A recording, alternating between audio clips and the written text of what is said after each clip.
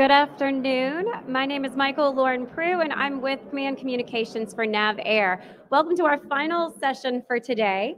We have PMA-205's Program Manager, Captain Lisa Sullivan. Now, PMA-205 is a Naval Aviation Training Systems and Ranges Program Office and located in Pax River, Maryland. This office is at the forefront of naval aviation training, and they are revolutionizing the way we train by utilizing virtual reality and connecting live virtual constructive capabilities. Employing these technologies helps our sailors and Marines get the reps and sets they need to train like they fight, and allows the carrier battle groups and all supporting to train in high, complex, and challenging environments. So we're going to have Captain Sullivan come up, and we will let her talk, and then we will open the floor for your questions. We're not only here live, but we're also streaming virtually through LinkedIn, so hoping your questions come in through there as well. So, Captain Sullivan? All right, good afternoon, everybody. I think I'm the last one today before happy hour, but remember that doesn't start until 1500, so we don't have to worry about that. Hard to follow Admiral Peters. I had the privilege of being his chief of staff a couple years ago. And anyway, I'll try and be as energetic, but certainly great to follow Admiral Peters and then my other program managers. The picture you see here kind of hidden, talking about a little bit about speed to the fleet. Naval Aviation Training Next. So we can't train our pilots and aviators like we have in the past. That means, everybody gets 10 thick books. Each student, you go and you try and read these displays, go to the simulators, and they realize down in Pensacola and Corpus, we have technologies out there. We had a couple Marine brothers that came down. They were not doing well in Pensacola. In their garage, they built their own AR, VR type technology, and word got out. They passed swimmingly, and really our flags noticed. So about 2 years at ITSIC, the big training conference, we had multiple all-stars come down, and they were with our S&T folks, and they said, hey, we want some of that technology for AR, VR, S&T. We want it at the Naval Academy before service selection. So we had, along with NOC TSD, exactly 3 to 4 months to put in AR, VR type technology. And I think that's Dahlgren Hall there at the Naval Academy, where those systems are still existing. Okay, next slide. Biggest thing that you should get out of this slide as far as industry is, hey, we are a central cog for many training systems and ranges. So on the Navy trainer side, we have operator and maintainer simulators and curriculum. We also have distributed mission training, where you're connecting multiple type model series across the country. We have at Fallon an integrated training facility where we're connecting multiple types model series to support the high-end fight, all within our Navy trainers line. Marine Corps trainers, very similar, every type model series of Marine Corps, where you have your, and everything Marine Corps you see is FOB-based or deployed, where we have the containerized type of boxes there we have, but that might be actually to avoid MILCON, not necessarily before deploy, but still very important we get those capabilities out there associated with Marine Corps, and they also are just doing a lot associated with supporting the MAGTAFs with distributed mission training on the Marine Corps side. We also have training ranges, many capabilities associated with instrumentation, underwater, underwater training ranges. So we have fixed nodes across the country, and then also over Oconus, and then we also have portable underwater ranges. And also with that, we have instrumentation for air, TIX-1 system, the follow-on TIX-2, large area tracking system, a lot of the EW systems, EW threats that are on the different ranges. Lots of coordination, not only with Navy, Marine Corps, but also Air Force in our training ranges department. General training, some of the torture devices that we go through as air crew, as far as dunkers, and also when there are physiological episodes, we reinvented the way that we were doing mask on, breathing devices, and pneumobaric training devices. Okay, so 6,500 plus devices in 60 locations. We just have a lot in our portfolio. If you're wondering where training is for aviation or a system, if we don't do it, we can point you to the right folks. Next slide. Okay, the theme of this year was In This Together for Sea Airspace. And when I saw that, I couldn't appreciate that more when I looked at our numbers for deliveries across. So we have the most deliveries across NavAir 2020, in 2020, 2021, and we really did it on top of the shoulders of our industry partners. I mean, you traveled, you tested, you installed. And you know what? We learned a lot as a Navy too. We found ways now to be able to observe the training remotely, approve the training remotely. So what I'm hoping is this is we've had a lot of lessons learned. Maybe there's less of the on-site oversight and we let industry do what you do best, and that's deliver to the fleet.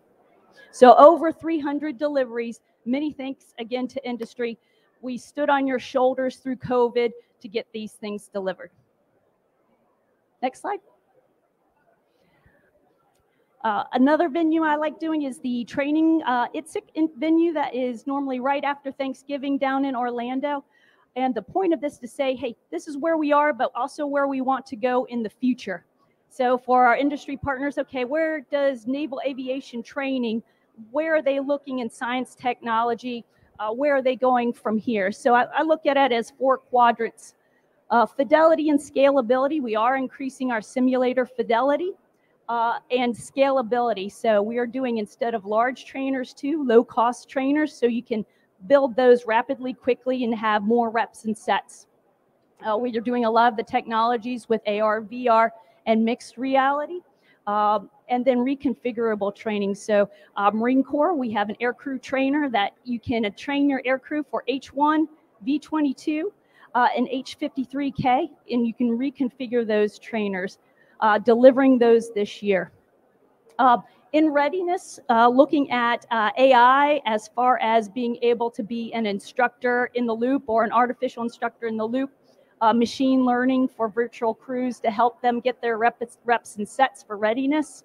And then also very big that was mentioned before is what can we do to improve the number of MC aircraft. Certainly we have a place in there that we could be looking at technologies to help our maintainers through AR, VR, reps and sets, again, to get those aircraft on the flight line up.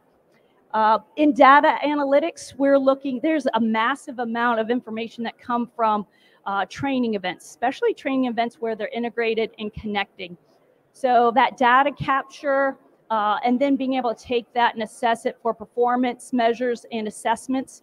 And then I think what takes the longest is that, you're waiting and waiting for those after action reviews. So working with multiple industry partners to look at ways and things that you have that can support us for that quick turnaround for after action reviews in data analytics. And then the 4th quadrant, an integrated warfighting capability, live virtual constructive, which I'll talk a bit more in the next 2 slides. And in that, cross-domain solutions, because we do have multiple security levels that we are connecting across multiple platforms. Distributed mission training, connecting multiple platforms, type model series across the country. And with this, what's most important here is we're integrating a lot of things, and in some cases, a lot of things that already exist. So cybersecurity is something we strive for and need in our future projects, our ability to be cyber agile, and that just means being able to improve and update our cyber posture. Open architecture, when you integrate all these different systems, different OEMs, we've got to be modular and open so we can plug them in together. And then interoperable.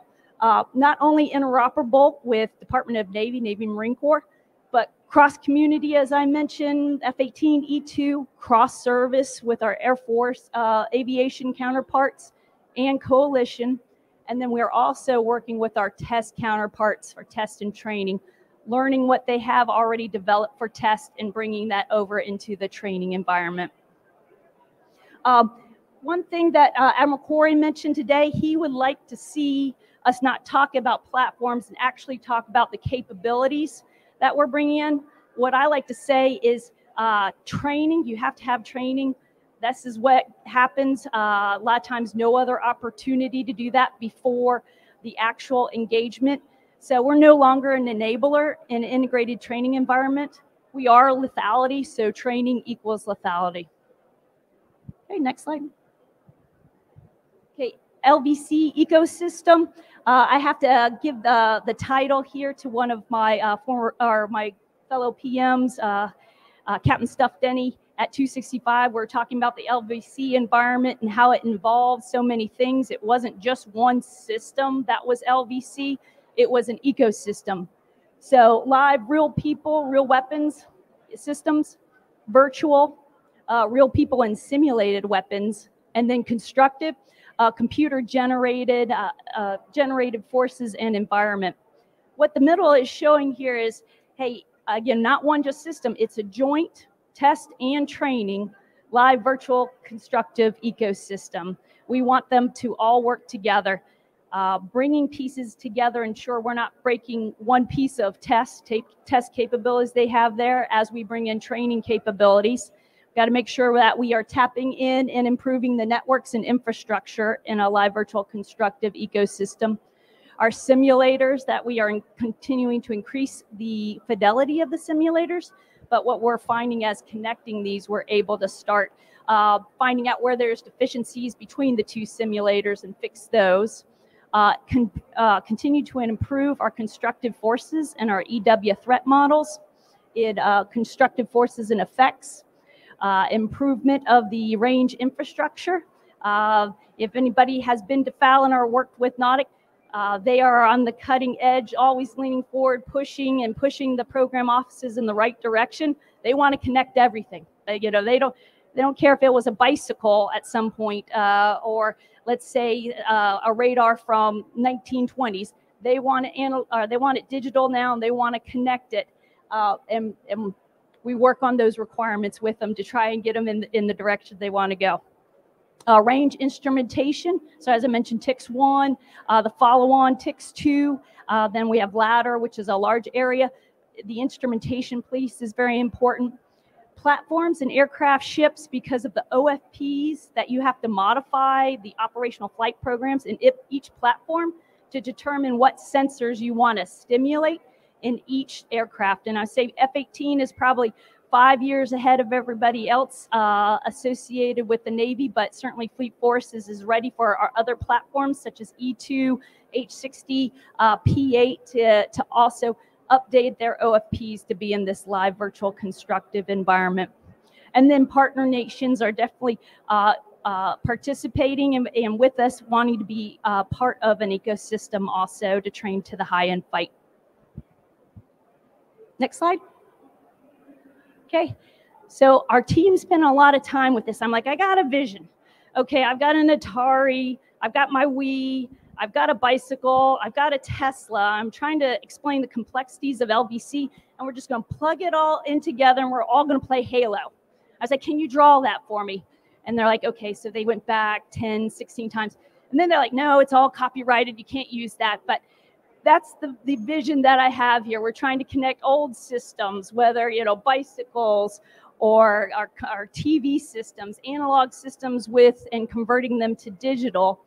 The colors are representing the different security levels all these different systems are at, trying to connect together to be in one environment together and connecting worldwide. So definitely complex associated with the systems. They were initially built for different purposes. They're intended for unit or individual level, not necessarily connected. Multiple security levels across our platforms that we have to watch, and then various manufacturers, different standards. But I know industry has been eager for LVC for a while. You've known it's been there. You've wanted us to move faster. So I'm not telling you anything you don't already know, and I know everybody's eager here to help out. Next slide. So a little bit about 205 as a cog associated with LVC. there isn't a large, broad LVC program of record associated with the Department of Navy. However, 205 has a lot of these systems or connections to the systems to help aviation LVC continue to grow. On the live side, I mentioned Tactical Combat Training System, and coming up this month, we will be demoing TIX-2, and in that demo, we'll be connecting down in Norfolk with a JSAF system, connecting to the Navy Naval Continuous Training Environment, NCTE, Training Network, I'll just say that. Bringing it up to PAX, shooting it up to the aircraft where a threat will stimulate F-18 early warning radar, will send information back, also real-time kill notification. And why I think that's exciting is you've got the next generation threat system we use as far as our semi-automated forces, but also they use the joint semi-automated forces. How do all those play together? Who is the master of those events? Very excited about that demo, plus pulling in a manned flight simulator, so the virtual side at Pax River, and that's happening next week. We also have underwater ranges, USWITR. They are also looking to connect in a LVC-like environment with on the underwater side with our ladder instrumentation for more USW type of increased training. And then we have distributed mission training, so connecting multiple type model series, but not only strike. It's happening everywhere, and 205 can't take credit for that. It's a bigger group associated with Corona that owns the network, each of the platform office that are helping to contribute to increasing the fidelity of the simulators. But I just heard Summer Fury, P8 connecting with the H-60, connecting with the Air Force, V-22, also AWACS and such, getting so much readiness per cruise for an event. And that's exactly what we're looking to do in the distributed environment. But most importantly, I think what Maritime learned from that, where we've been alone and unafraid, I'm P3 NFO, semi-off alone, is no, we have to work in the joint environment. So Summer Fury, I was starting to show that associated with the Maritime side. Okay, for constructive, we work very closely with the next generation threat system and the platforms that use those, and other modules and environmentals. And then for facilities and range integration, for strike side in Oceania, just last year, we opened the Naval Aviation Distributed Training Center, white cell, red cell. They planned for the mission before. They connect across Lemoore, F-18s, Growlers up in Whidbey, E2s over in Norfolk and Point Mugu. It's a lot of activity before you go to Fallon. So they do these reps and sets prior to get to Fallon, so they really can do that high-end integrated training while they're at Fallon, then come back and get their reps and sets. So the Naval Aviation Training Center that was open, and it's now at Oceania. There is also a maritime one on the West Coast out at TTGP. The integrated training facility is also one thing I want to talk about, and that's Fallon. So we have our distributed, but we also have a closed loop in Fallon, providing multiple simulators and also Aegis type simulators, and connecting F-35 effects-based trainers to continue to improve the ability that they have there at Fallon, continue to grow that type of capability. And like I said, they're moving us fast. They want to connect everything. You imagine I'm with my cyber folks very often associated with everything that they want to connect. Okay, next slide, please. As if LVC wasn't exciting enough, because it is exciting. I could talk for days on that. We are also at the edge of S&T that I think is exciting. Kind of nervous when I came in the job because I wasn't a gamer. I didn't really know if I could put on the different AR, VR devices without maybe getting woozy or something, but very exciting with how fast we have moved out along with NOC TSD associated with our augmented reality, virtual reality, and then mixed reality type of S&T developments in the center there. So I mentioned earlier that first slide was Naval Aviation Training Next, delivering trainers quickly, and Sinatra putting out requirements almost daily associated with where they want to go next. This will be very exciting to see the next. I think one pilot group has gone through. The next one will go through next to see if we are turning out pilots, NFOs more quickly instead of just a pipeline. We also are involved with data analytics associated with fleet adaptive operations, so S&T, to be able to analyze and communicate our human performance data. So looking forward at ICSIC to seeing a lot of those pieces. And then AI and machine learning, leveraging all of these. Again, there's a load on operators and certainly instructors associated with that. If we can automate that so students can get there, go in at any time, do their reps and sets, that would be very, very exciting because we can turn those pilots, NFOs around quicker. So these are just examples of some of the S&T activities, but not all of them. Later, I think it's tomorrow, NOC TSD also will be briefing, and can't say enough how much we lean and use NOC TSD for a lot of these science and technology capabilities. But not only that, working with NOC AD and NOC WD associated with a lot of these capabilities, and they reach directly out to industry partners here to help us with those cutting edge technologies. So I think I'm wrapping up here. I probably talked way fast. Maybe not. But with that, I just want to say thanks again to industry partners. Over 300 systems delivered during COVID. Certainly, we were on your shoulders during that where you were testing and installing, and I think we did learn a lot of lessons learned associated with that. So thank you very much.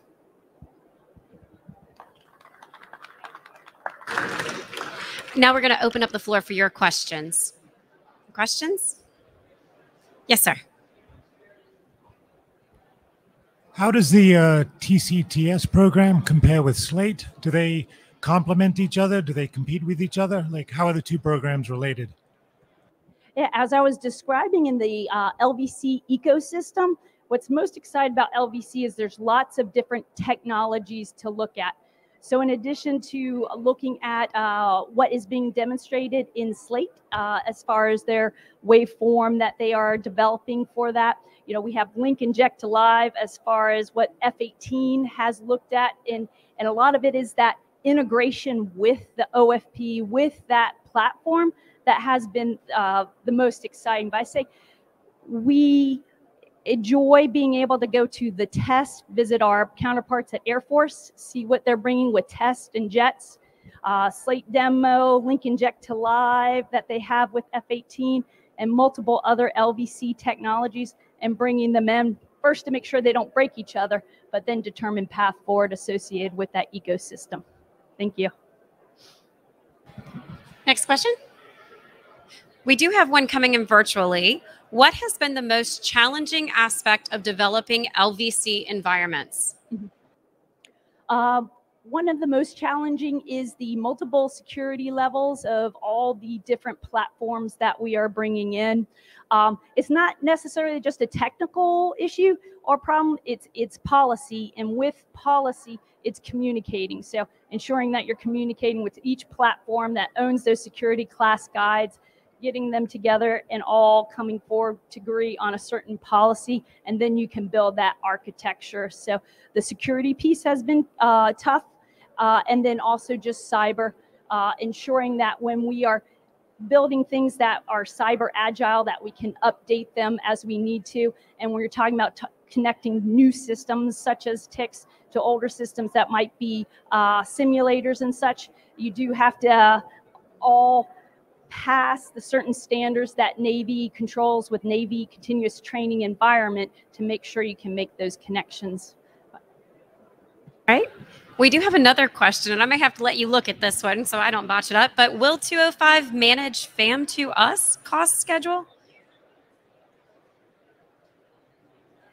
I will have to get back to Jeff on that one, asking on one of our SIBRs if we would be managing once it transitions to FNC. And so I'll make sure that Jeff gets that information associated with our S&T Absolutely. advisor. All right. Any other floor questions? All right. Well, then, Thank great you. job today. Thank you, ma'am, and thank you all for joining us.